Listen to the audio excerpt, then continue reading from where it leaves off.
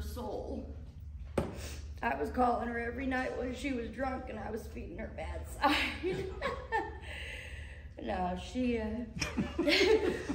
we all know Gogo liked to have her drink at night. She would tell me these stories. Knowing she's 100 years old, she's gonna get back up on that stage. And she's gonna wear an all-white negligee and a beautiful white bed, and she's gonna get up there and dance for all the men at 100 years old. I told her, woman, I'm selling the tickets and I'm getting everybody to line up down the street. We had the whole thing planned.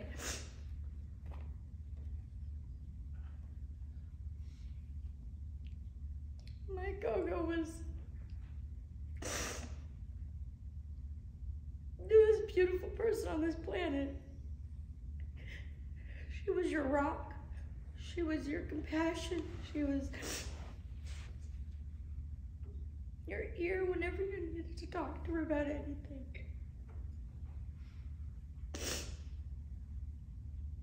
And she loved me more. She would always say she loved me more. She definitely loved me more.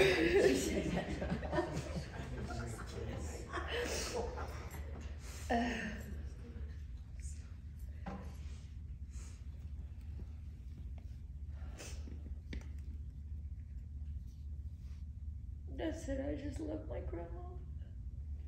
And thank you all for coming to hear about her life.